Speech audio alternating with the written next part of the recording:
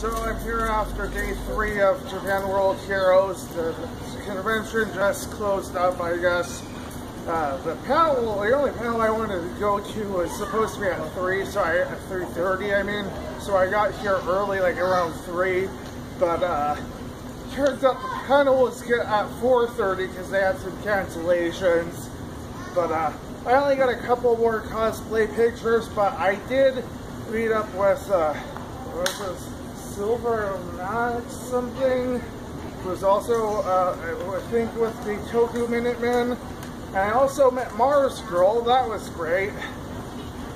She knows Easy, so she's probably gonna keep an eye on her site for me, I guess. Maybe. I hope she comments on my video, but I'm not expecting much, honestly.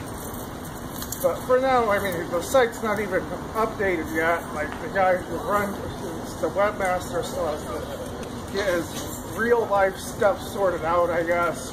So hopefully very, very shortly I'll be on there. So, you know, that's really good. And maybe I'll make a few more connections through Easy site. Maybe get picked up by some other sites. I don't know. I'm not expecting much from this. Honestly, it's just, you know, really more exposure for my work, because that's really all I'm really expecting.